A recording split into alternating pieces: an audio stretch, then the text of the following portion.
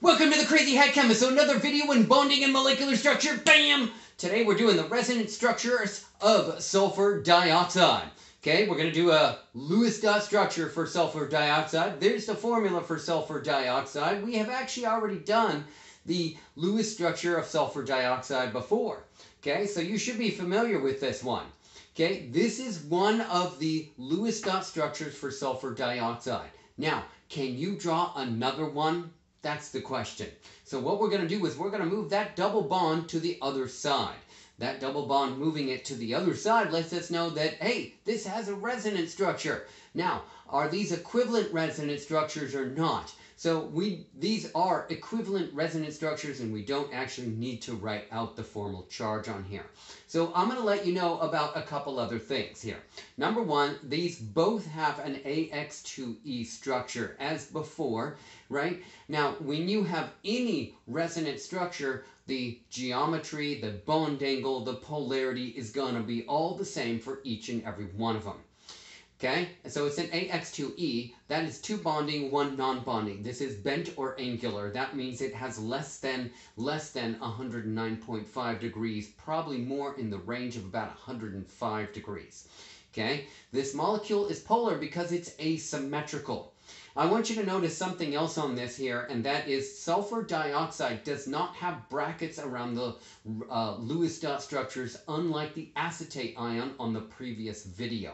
That is because sulfur dioxide does not have a charge, therefore you don't need the brackets.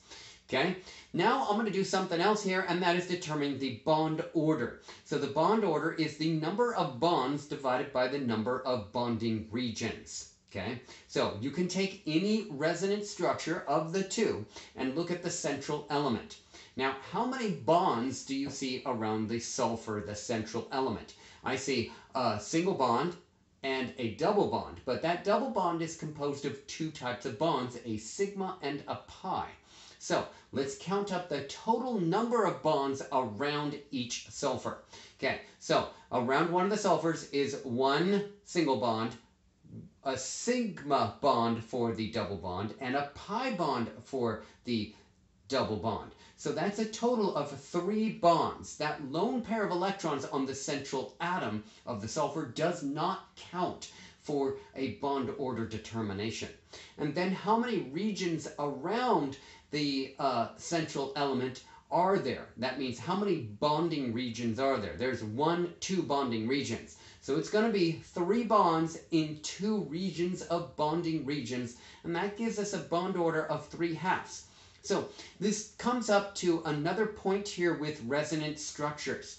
Resonance structures is a hybrid of the two, so it's a superimposition of these two structures is actually the best structure for sulfur dioxide.